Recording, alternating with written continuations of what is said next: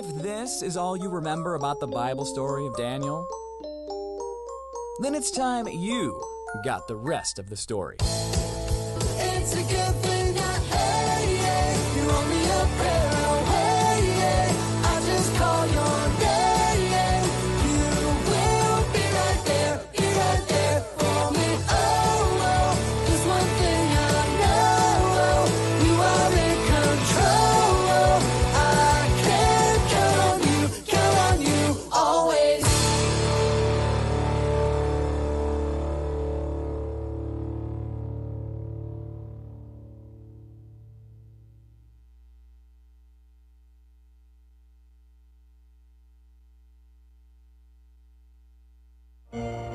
They see him here.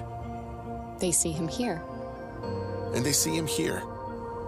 We know it because he said it. Jesus said, "The world will see him when the world sees us." That's why together we do this. We give so that those who've not yet seen can see. It means something when the world sees how we give. It means something because we do not look the same. It means something because we do not sound the same.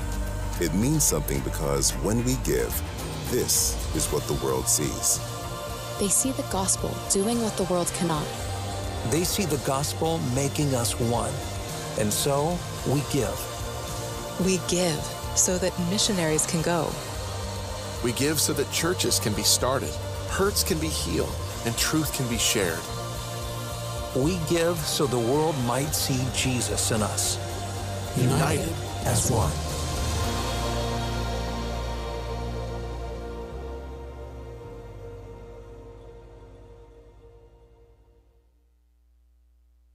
My name is Jeremy Islick. I'm your deacon of the week. Got quite a few announcements today. It seemed like every couple of minutes somebody came up and said, "Hey, did you get the announcement about this? Did you get the announcement?" There's a lot going on here at Fairview, and we want all of you to be a part of it. First of all, if you're a guest, there's a little card in the back of your pews. If you'd fill those out, we'd just like to get a record of your attendance. Maybe send you a thanks for coming, something like that. We're not coming to hawk you down or nothing like that. So on to some of our announcements. You saw the video about Vacation Bible School. There is a QR code in your bulletin. You can either fill out or go to the QR code and sign up there, or you can see Miss Kane's story about volunteering. We're going to need lots of volunteers. Also, I was asked to announce about the Women on a Mission, the Feast for East, Thursday, March the 23rd. Please see Miss Kathy Norman about that, or you can sign up there's a sign-up link on the Facebook page. There's also the QR code in the bulletin, and there's also another sign-up page in the Connection Corner, so you can't say that you can't find out how to help with that. We'd love to have your help. One more thing, Monday night, tomorrow night, 6:30, Miss Donna will be the speaker. She is a WRC Ultra Tech volunteer. That's for the Women on a Mission. So they'd love to have you out there at that. I think that is all the announcements. Am I forgetting anything else? That's it. Let's bow our heads in prayer and we'll start our worship time. Lord, with everything that we are, we wish to honor you. Show us how to live a life that is in line with your character. Teach us to live a life that brings you glory. You're worthy of all our praise, all our affection and love. Thank you for drawing us closer to your heart. Thank you, Lord, for loving us. Lord, today we want to honor you. We want to honor everything that you have and you are. We love you and you praise you in your precious and holy name. Amen. For our kids' time down front. So kids, most of you are already down there. Y'all come on down here with me for Children's Church as we get started this morning. It's always a special time. Y'all stand out here in front of me, so let me have some room here. Y'all sit out here. It's always a special time the first of the month to have you guys come down and sing with us and help us with worship. Y'all go ahead and sit down. And to be reminded that each month we have our faith family verse. And our faith family verse for this month comes out of the book of Proverbs. And I'll be preaching on that in a little bit later. But one of the things that our faith family verse says is that God doesn't like people who lie. Do you know how to lie? You all know how to tell a lie? Parents, do y'all agree? All right, I need y'all to stand up to help me out with something. Y'all all stand up with me. Let's take our hand. Put your hand out here. Make the duck talk. Y'all know how to talk with your hand? Yep. All right. I want everybody to tell me their favorite thing that they did this past week, okay? Tell me now. Use your hand. No, don't use your mouth. Use your hand. Oh. Just. All right. Y'all did a good job. Now, hey, did anybody lie to me? No. Y'all stay standing. Okay. Now, here's what I want you to do. Take your hand and take it like this. Close it and put it next to your mouth. And go like that. What is that? That's a kiss. All right, you guys can sit down. I'm going to read to you guys a Bible verse. Proverbs chapter 24, verse 26 says that he who gives an honest answer gives a kiss. Did you know that? So that when you tell the truth, the Bible says it's just like giving a kiss. Now, would you rather somebody give you a kiss? Or punch you in the face? No, we don't. All right, so here we go. Let's take our hands. All right, tell me your favorite food. Some of you got like 10 favorite foods. You just keep going like this. You're like you're eating it right now. So, this week, here's what I want to ask you to do.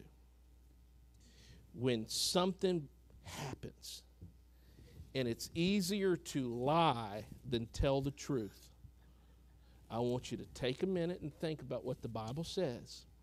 And instead of telling a lie, just walk up to somebody and go, because it's better off to give somebody a kiss than to tell a lie, right?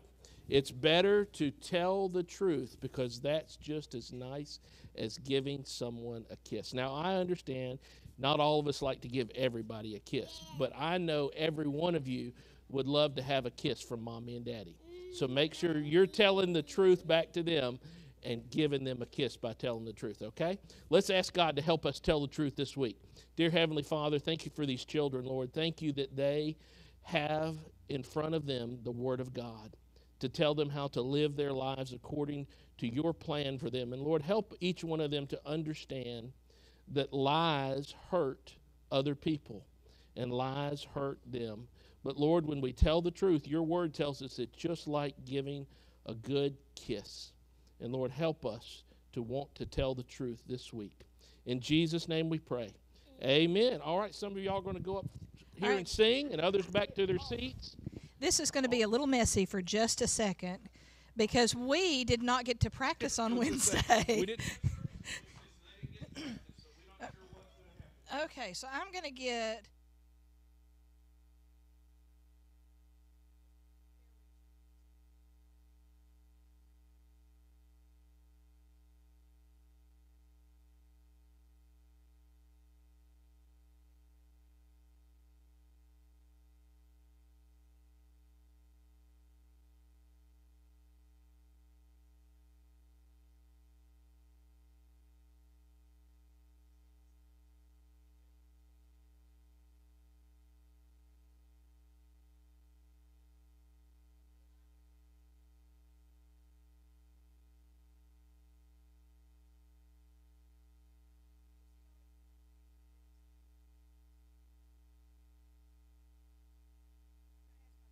to come on up and spread yourselves out too. We've got a whole bunch of people here that want to worship the Lord today.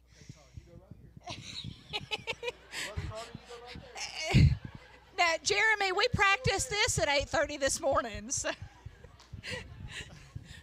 But in all honesty, it is a joy to sing with the kids every Wednesday night when we have Wham. And if you're not coming to Wham, kids, you ought to. We have a lot of fun. And we don't just sing, I promise. We play games, and most importantly, we learn about Jesus. And the kids the past couple of months have really been looking at how much God loves us. And I wanted to introduce you to a new song, and we didn't get to practice on Wednesday, so we're just going to save that one for later. But we're going to reprise a couple of songs that we've done over the past year, and the first one is called Wonderful, and I've asked the praise team to join with us, and you have heard it before, so I'm going to ask you, you can stay seated, but please sing along with us. The second song we're going to do is called Love the Lord, and it's actually from our Vacation Bible School last year. So I thought it was kind of cool that we had the Babylon announcement for VBS this year. Our Vacation Bible School this year is going to be an immersive Vacation Bible School. We're going to Babylon, and we're going to learn about Daniel, and I'm very excited about what we're going to do there. But we have those two songs, and then I'm going to ask you to stand and join with us for the last two songs, which you'll be familiar with when we get there. So, kids, are we ready? Okay, well, I'm going to step back just a little bit. Malaya, when it's time for the second song, you're going to come up and help me, right? Excellent. Okay, so join with us if you're familiar with these songs.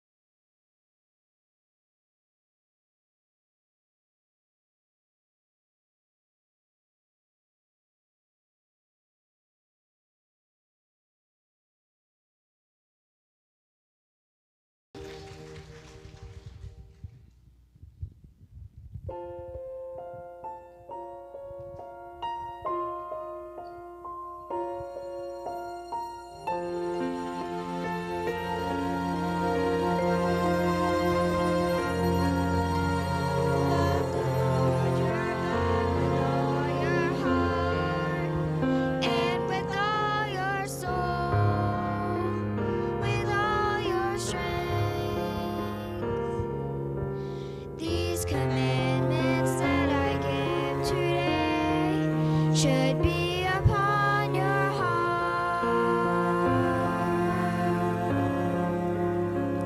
upon your heart. Hero Israel, the Lord our God, the Lord is one. Hero Israel, the Lord our God, the Lord is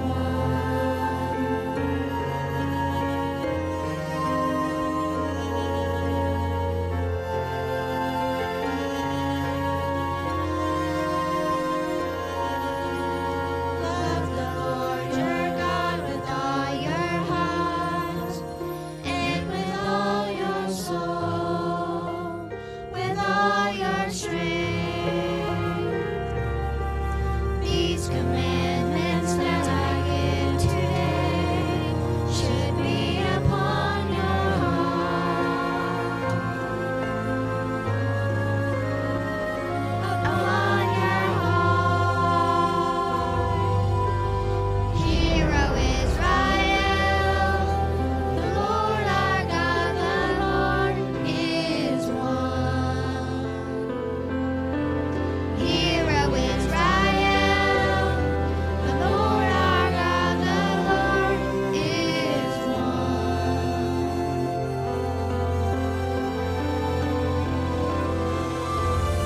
Hero Israel, the Lord our God, the Lord is one.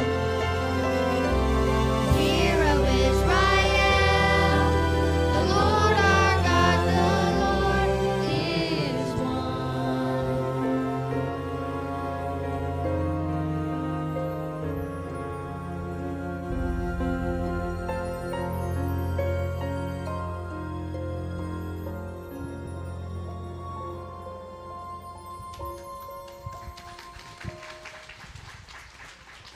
Would you stand with us as we sing What a Friend We Have in Jesus?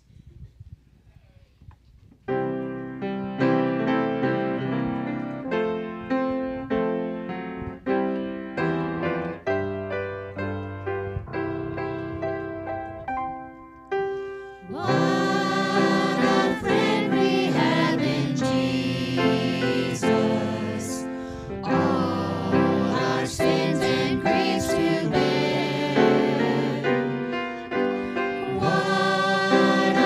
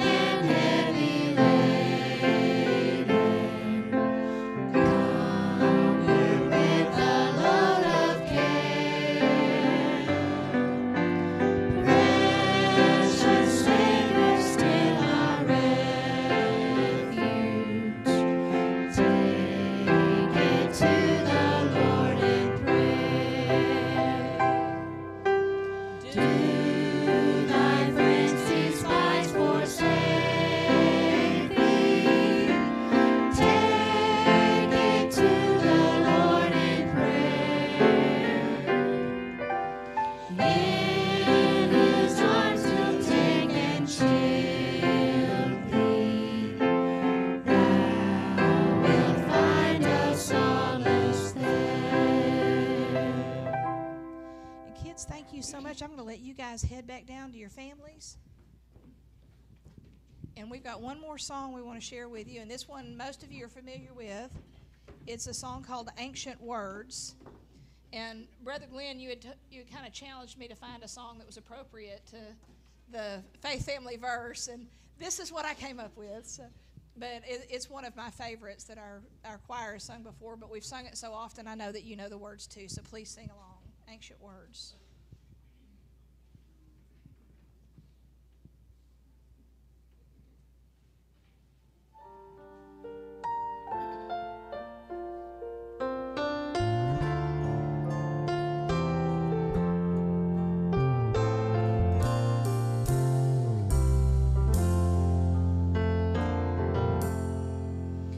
Holy words long preserved for our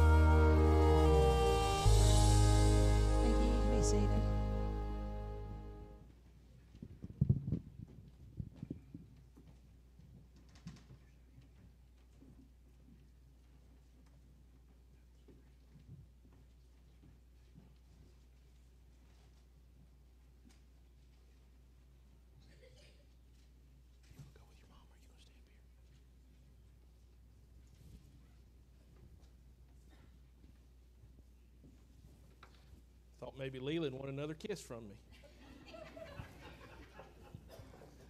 I love our kiddos, and I love those folks who are giving so much time to love on them. Y'all are so wonderful to love on them the way you do. It's wonderful to let them be a part of our worship, especially the first Sunday of every month.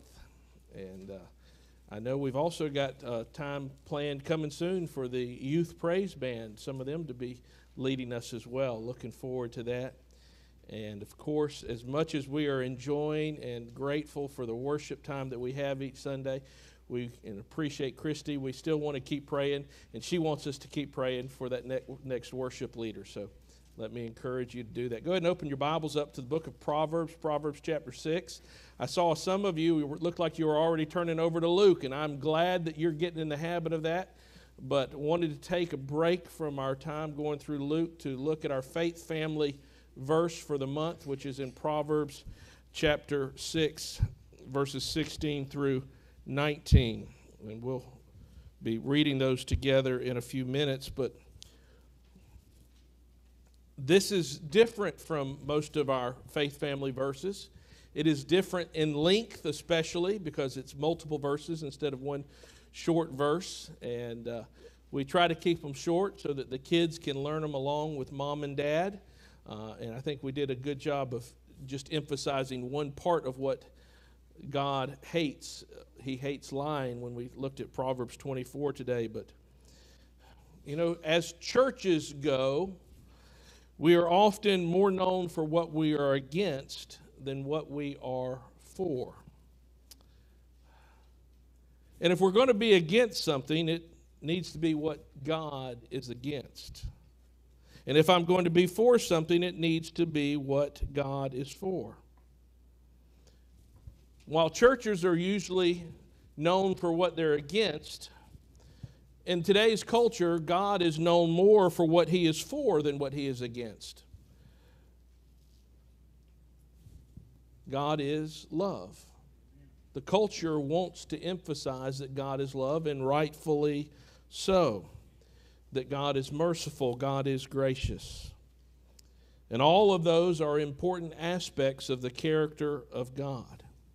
But when we look at this verse in Proverbs chapter 6, these verses in Proverbs 6, and discover what God hates, what we're learning is that by knowing what God hates, we understand more about what He loves.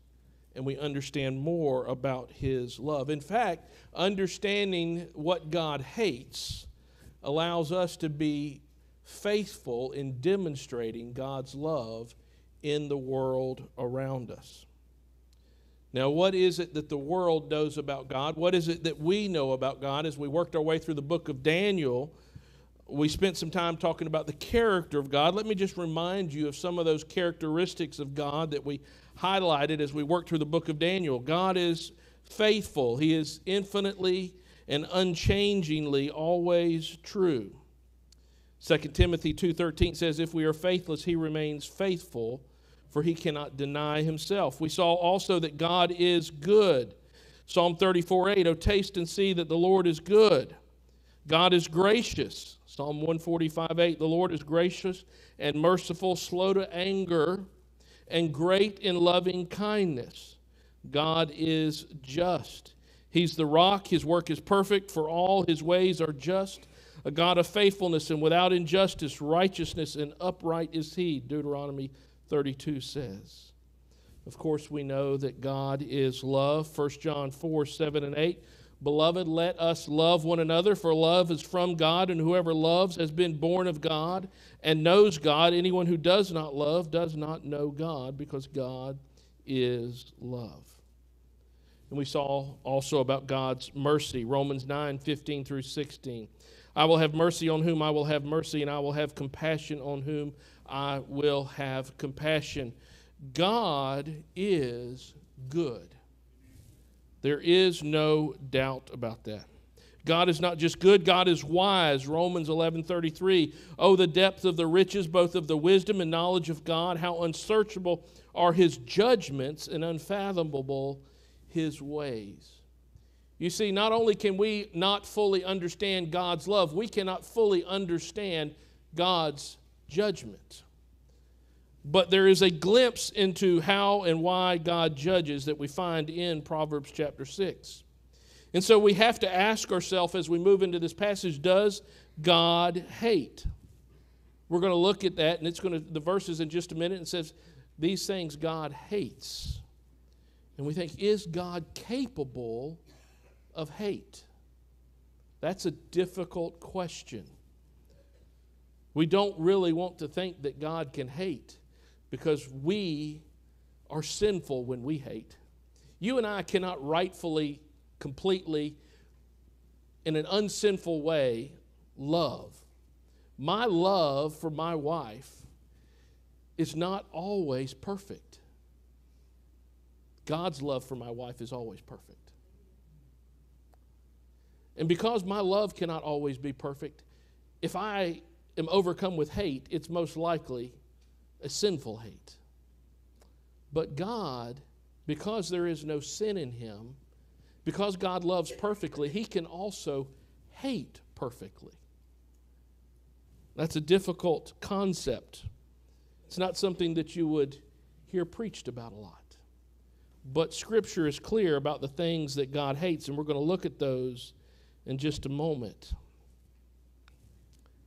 But when you look at the world around you, you see that both those who are declared righteous in Jesus Christ and those who are declared his enemies both have a choice in how they express their emotions and how they live their lives. And ultimately, everyone will stand before God. And so in order for us to fully understand God's love, God's judgment, God's righteousness, we need to understand the things that God hates. So would you stand with me as we look at Proverbs chapter 6, beginning at verse 16.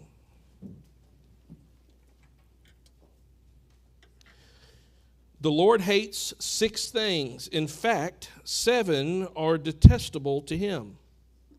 Arrogant eyes, a lying tongue, hands that shed innocent blood, a heart that plots wicked schemes, feet eager to run to evil, a lying witness who gives false testimony, and one who stirs up trouble among brothers. Dear Heavenly Father, would you allow us to see from your word today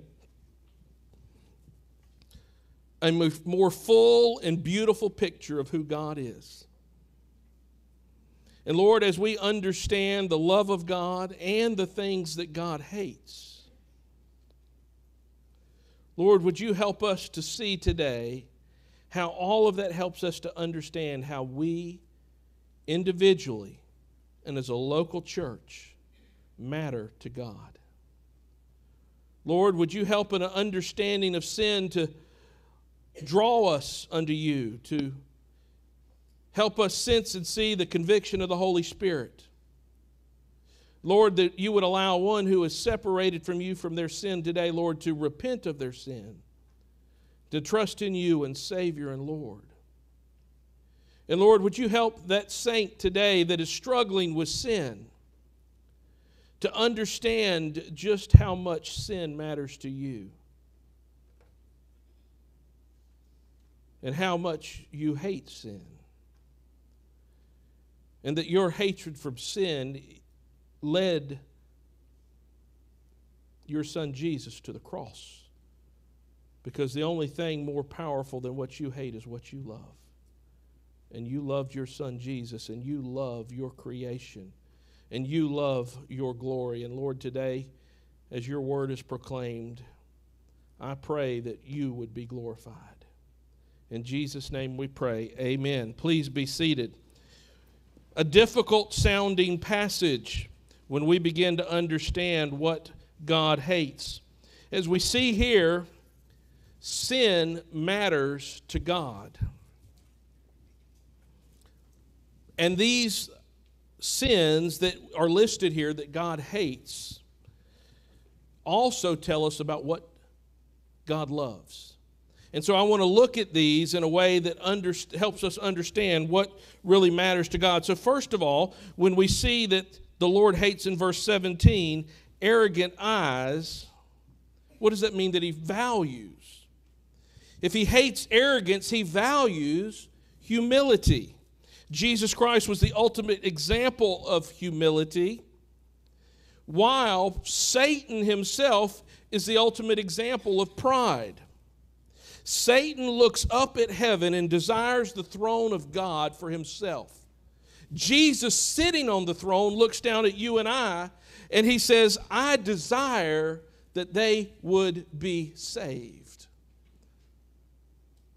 That's the difference between the arrogance and the humility that Jesus and God is asking us for. 1 Peter chapter 5, verse 5. Likewise, you younger, submit yourselves unto the older. Yes, all of you be subject one to another. Be clothed with humility, for God resists the proud and gives grace to the humble. Scripture's clear here that God values our humility. A proud look that God would hate, it comes out of a proud heart.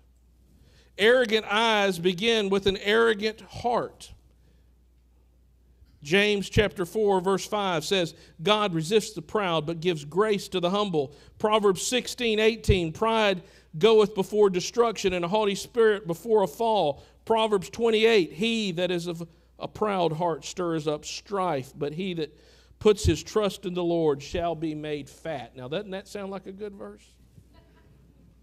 He that puts his trust in the Lord shall be made fat. Listen, that means that humility, which is an act of obedience to God, brings blessing.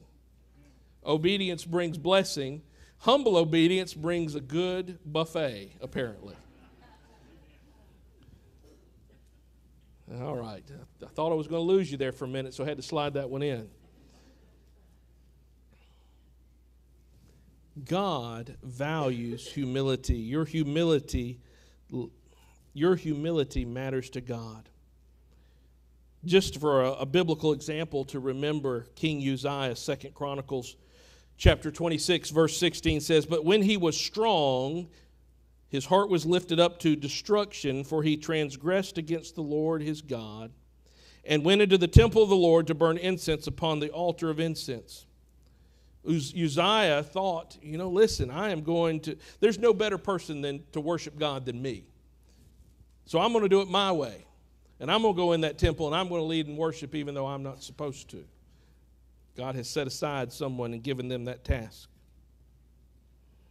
And Uzziah fell because of his sin. You and I need to understand those truths. These 6 things God hates. The 7th is an abomination. When it says the 6th and the 7th, that's a Hebrew idiom just saying, listen, all these are equally important. And it's not an exhaustive list. So if your sin's not on this list, it's still sin, okay? Just want to clarify that. But first of all, we know that humility matters to God.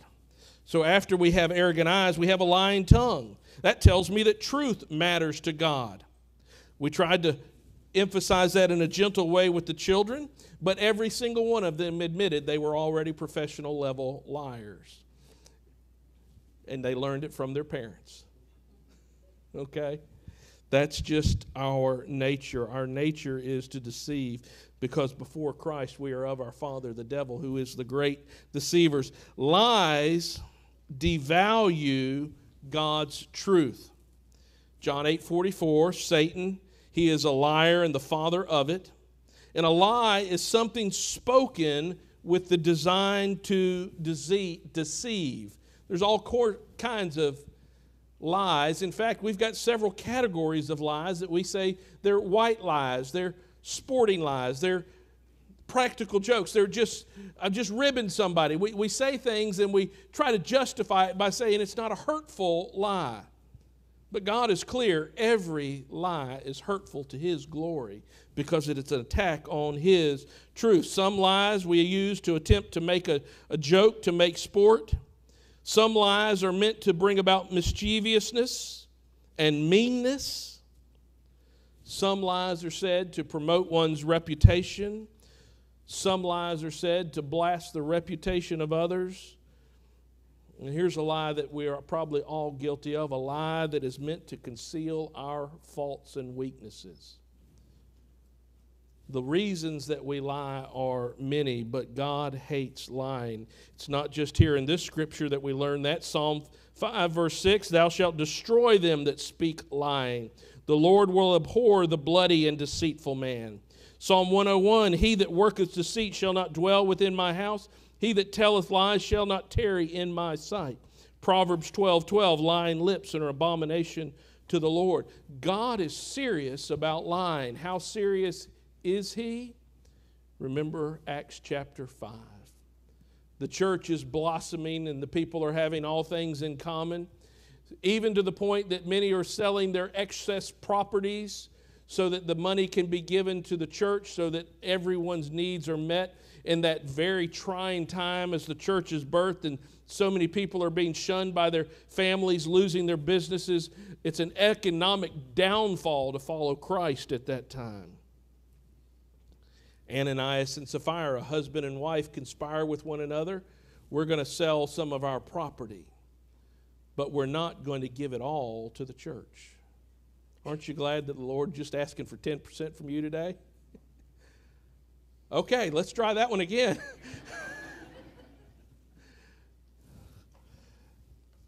Acts chapter 5, Ananias comes into the church to make an offering, and he doesn't give it all. He grieves the Holy Spirit. He's challenged about it by Peter, and he lies, and he drops dead right there. They carried him out of the church to bury him. A little while later, his wife comes in. This might be a lesson for those of us whose wives come in after their husbands. A little while later, the wife comes in, and she's challenged about it again, and she's a good, dutiful wife. She agrees with her husband. And Peter says, the feet at the doors are coming back from burying your husband, and now they're here to bury you. And she dies. Why? Because God is serious about his truth, and he hates lying. What else matters to God? Love matters to God. So again, we see there in verse 17, arrogant eyes, a lying tongue, hands that shed innocent blood. Murder denies the image of God. And who is the ultimate murderer? Satan. Again, go back to John 8:44. If you want to remind yourself of who the devil is, that's a good verse to memorize. You are of your father the devil, and the lust of your father you will do. He was a murderer from the beginning, and abode not in the truth, because there is no truth in him. Satan has always been a murderer. He has murderous hands. But Jesus Christ, who is the example of God's love, has life-giving hands. John 3:17, for God did not come into the world to condemn the world, but in order that the world might be saved through him. Satan had murderous hands. Jesus had life-giving hands. John 15:13, greater love has no one than this, to lay down one's life for one's friends. You see, the opposite of hands that shed innocent blood is a person who would lay down his life for another. God hates murder. God hates the evil intent that is in the heart of man that even thinks about murder. So we find in the next verse following it, verse 18, a heart that plots wicked schemes. God hates a heart that plots wicked schemes. That means that thoughts matter to God. In the New Testament, Jesus would teach that murder and adultery begin in our heart. Deceitfulness devalues God's plan for creation, and it devalues the worth of a person. Think about Adam, born into God's perfect creation, having cared for God's perfect creation, and then as sin entered into the world through Adam, and Adam is cast out of the garden, Adam lived for many hundreds of years. Even to the point he lived long enough to see what Noah understood. Genesis chapter 6, verse 5, and God saw that the wickedness of man was great in the earth, and that every imagination of the thoughts of his heart was only evil continually. The thoughts are what made God judge mankind. Not the actions, but the thoughts. The intent of the heart, the condition of the heart. We find Paul saying in Romans 1:21, although they knew God, they did not glorify him as God, nor were they thankful, but became futile in their thoughts, and their foolish hearts were darkened. My thoughts matter to God. But Jesus, there was no deceit in him. Hebrews chapter 7, verse 26, for such a high priest became us, who is holy, harmless, undefiled, separate from sinners, and made higher than the heavens. There was nothing deceitful in God. There was nothing in God's heart that was at all deceitful. And then going on in verse 18, we find that our choices matter to God.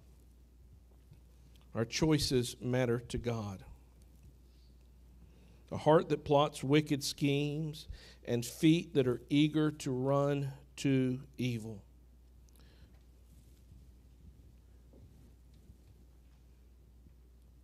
I want you to understand that Satan can't be everywhere at the same time, okay? He's not omnipresent. God is omnipresent. But Satan is as fast as Flash is. Job chapter 1. Look at what we know about Satan. Job chapter 1, verse 7. And the Lord said unto Satan, whence comest thou?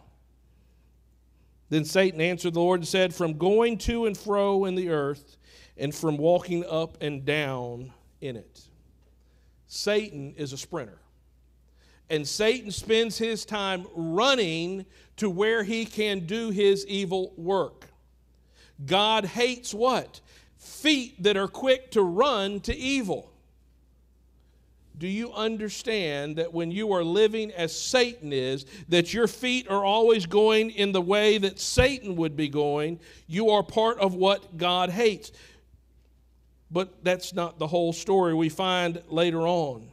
This is Satan and his destruction of all that was precious to Job, the testing of Job. Picking up at verse 16, it says, while he was yet speaking, there came also another and said, the fire of God is fallen from heaven and has burned up the sheep and the servants and consumed them.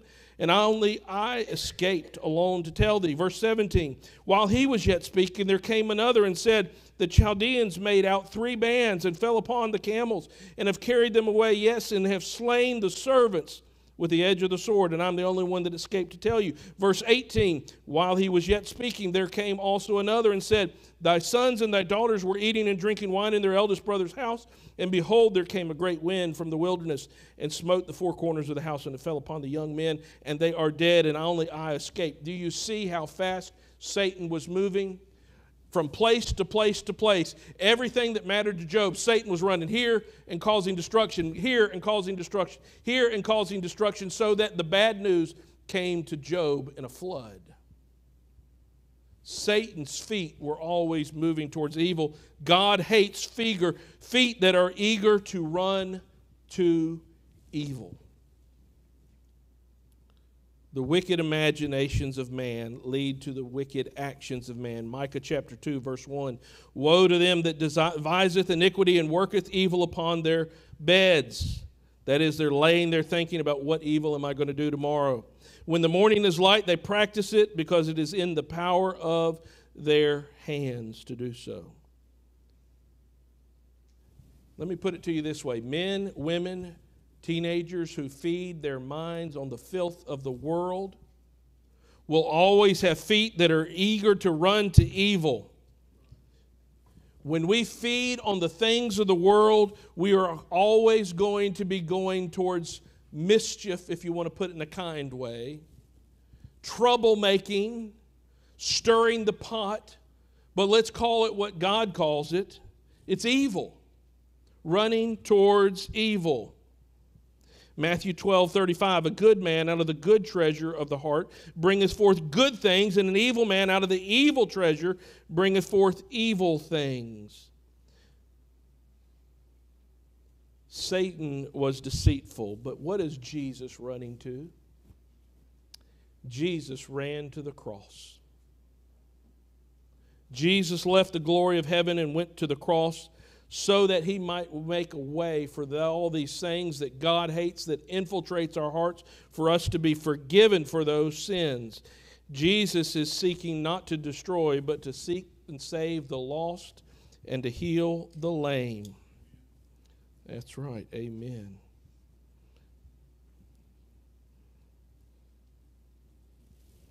Two more that God hates. God hates a lying witness who gives false testimony. That tells me that my testimony matters to God. My testimony matters to God. And we can think of that testimony in two ways. First of all, we think of that testimony as how we live out our lives before the world. We need to be living out our testimony based on the truth of who God is. But more specifically, a lying witness who gives false testimony. One of the reasons so many people would lie, one of the reasons you and I would lie, is to put ourselves in a better position, to cover up our sins and to put another person in place to take the fault for our sins.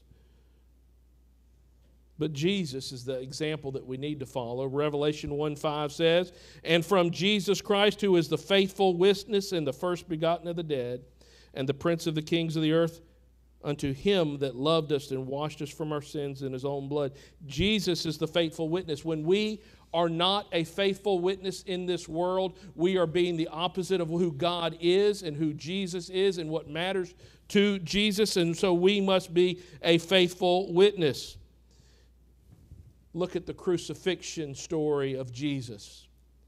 After Jesus is betrayed and he is taken into custody and he is being moved from judgment to judgment, Scripture says in Matthew 26 that they were looking for false witnesses to testify against him. And they couldn't find many, but finally they find two who witnessed falsely against Jesus. But where were the true witnesses? Where were those who could give the true testimony? Where was the demoniac that he healed? Where was the lame that were walking, the blind that were seeing? Where were the lepers who were healed and cleansed? Where were they when it came time to testify to the truth of who Jesus Christ is? Church, why does God hate false testimony? Because when the true testimony could be given, no one was speaking up. Are you giving true testimony today? Not just by your presence here, but by your heart's attitude, by your commitment and love to the local church. I want you to see the connection that there is to the next thing that God hates. God hates a lying witness who gives false testimony. And then the seventh that God hates, one who stirs up trouble among the brethren. The church matters to God. The local church matters to God. God hates one who stirs up trouble among the brothers. God values truth. Listen to me, truth will never stir up division. Truth will only stir up more truth. When we are speaking truth in love to one another, we're not causing division. We're causing love to be seen and exposed. But there's too much trouble not making that is denying the glory of God, because in the church is the glory of God. Revelation 3:20 and 21. Now unto him that is able to do exceedingly, or this is not Revelation, this is Ephesians 3:20, 21. Now unto him that is able to do exceedingly abundantly above all that we ask and think, according to the power that works in us, unto him be glory in the church. We've been praying that verse for a year now about what to do with the property next door. And God is revealing that and doing that, and it is Him that is going to be glorified in what is done with the property next door and the ministry that's going to blossom out of it. But too many people are focused not on the glory of the church, but on their own good reputation and on their own desires, and it is in opposition to the glory of God. So let me say this. When you go to speak about the church, someone in the church, someone in the community, someone in your life, someone in your home, when you just go to speak, is it kind? Is it helpful? Is it true? Because your words matter to the glory of God. Your words matter to the bride of Christ, the local church. And I want you to understand this other truth, because this is a difficult concept. We've got two, does God hate anything? Well, that's something we're not used to, but yes, He does. There's one other truth in here. Read this verse again, these verses with me again, and I want you to notice something. The Lord hates 6 things. In fact, 7 are detestable to Him. He hates arrogant eyes. He hates a lying tongue. He hates hands that shed innocent blood. He hates a heart that plots wicked schemes. He hates feet that are eager to run to evil. He hates a lying witness who gives false testimony. All of those are things that God hates. But now, this last one is the person that God hates, and one who stirs up trouble among brothers. Do you see the shift there? There are many things that God hates, but in this verse we see that God is hating the person that is stirring up strife, and that teaches us a whole lot about some true doctrine regarding sin and who God is. This passage doesn't just tell us about the things that God hates, it tells us about the people that God hates. And so we think about that saying, well, God hates the sin, but He loves the sinner. There is no doubt that God loves everyone. God is love. His love is perfect. But because God's love is perfect, His judgment and His hatred can also be perfect. So God can hate the sinner in their sin, which is why judgment is real. And judgment is eternal. And God is serious about what He hates. The emphasis here on this last thing that God hates.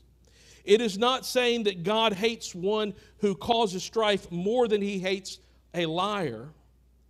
The emphasis here is that God truly, completely, perfectly, and righteously hates sin. God, because He is holy, can judge sin. God, because He is holy, can hate sin. And God, because He is holy, doesn't just say that humility matters, love matters, truth matters, the local church matters. God is saying in this verse here that you matter to Him. Because the greatest act of God is that while He looks on the sin of man, and He has a holy hatred for the sin of man, His love is perfectly balanced with that hatred to lead him to send in His perfect plan before the foundation of the world, to send His Son Jesus Christ to die on the cross for our sins. Because while God hates perfectly, He loves perfectly. We see God's love in creation. We see God's love in salvation. And we're going to see God's love in our ultimate sanctification when we are glorified and with Him in heaven. But sandwiched in between all that good news is the hatred that God has for sin. Sin does matter to God, but it matters to God because He loves you. He loves me. He loves these little children that were up here singing today. He loves our young people who are faithful to be up on the front row. They've got their Bibles open. They were taking notes. He loves them. He wants them to know how great His love is for them. But He doesn't want you to miss out on how serious He is about your sin. He doesn't want us to miss out on how serious He is about sin. Tomorrow is March 6th. On the 6th day of the month, read the 6th chapter of Proverbs, right? Read this again tomorrow. Don't just let it go with you today. Read it tomorrow. Guys, you want to find out how wonderful your wife is? My wife's birthday is the 5th of March. So the 5th of every month, I'm reading Proverbs chapter 5. And especially in March, I'm thankful for what it says about a good woman. Read Proverbs daily. It is talking to you and I about all the good things that keep us in the right path each day. But the most important truth we can find in Scripture is that while we were yet sinners, Christ died for us because you matter to God. Whatever God is doing in your heart today, I pray that you would respond to that. Perhaps He's convicting you of sin and you need to make that right with Him today before you leave here. You can use these steps as an altar. Pray where you are. There are plenty of others who would be glad to pray with you today. Perhaps you have seen your sin in light that you've never seen it before as the Holy Spirit is calling you unto salvation today. I pray that you would hear that call, respond to that call, and profess Him before men so that He might profess you before His Father. Perhaps you've seen how much God values the local church today. And you desire to unite with a local church and commit yourself to serving God through the local church. I pray that you would do that today and join the local church. Perhaps as you have understood the seriousness of who God is, you understand that He is serious about serving Him. And you may be called to sign up to serve in Vacation Bible School with WHAM. You may be saying, I need to learn more, so I need to get involved in a Sunday school class. Or perhaps you're being called into surrendering yourself to full-time ministry. Whatever the Lord has laid on your heart today, I want you to respond to it. We're going to have a hymn of decision after I pray. Let me ask you to stand with us as we pray. We're going to sing and have a hymn of decision. Whatever the Lord is leading you to do, I pray that you would do that today. Dear Heavenly Father, in your great goodness, you have shown us in your word all that we need to know about who you are, about your character. And we know that you are love and that you love perfectly, which justifies you hating sin. And Lord, help us to hate sin like you do. But Lord, help our understanding of your righteousness, your love, your justice, and what you see about sin. Lord, would you help it to help us understand how much you love us and how much we matter to you. We ask all these things in the precious name of Jesus Christ. Amen. Our hymn. The Savior is waiting.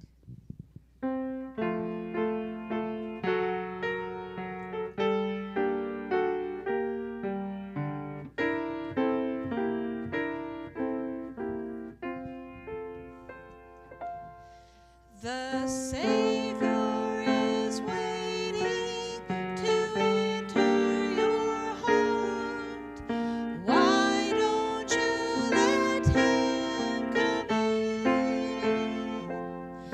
There's nothing in this world to keep you apart. What is your answer to Him? Time after time, He has waited before, and now He is waiting again to see if you're willing to open the door. Oh, how He wants to come in.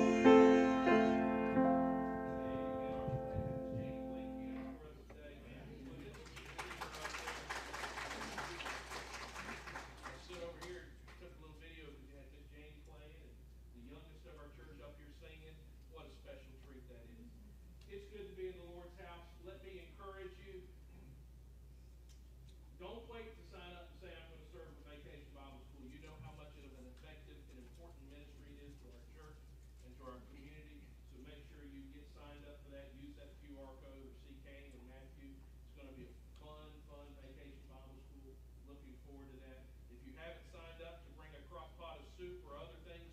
Feast for East. Make sure you do that on your way out as well. And then be praying how the Lord would help you, have you give to the Annie Armstrong Easter offering for North American Missions. Let me just tell you, this past week, Amy and I benefited from how you give to that. We spent 3 days at the North American Mission Board's Refresh Conference for pastors and wives.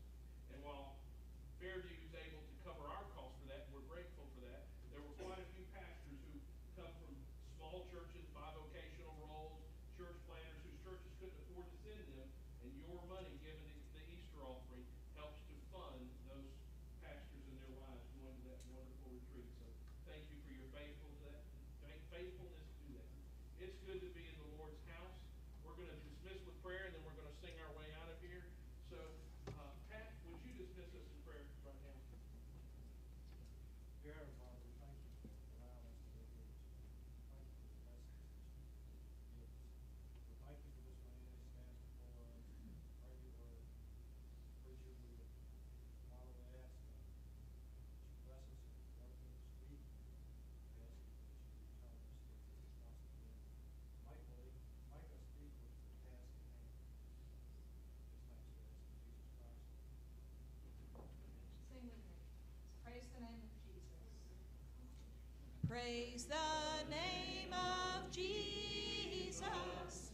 Praise the name of Jesus. He's my rock.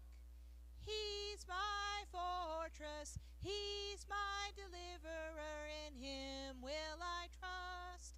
Praise the name of Jesus. Thank you, and y'all have a good night.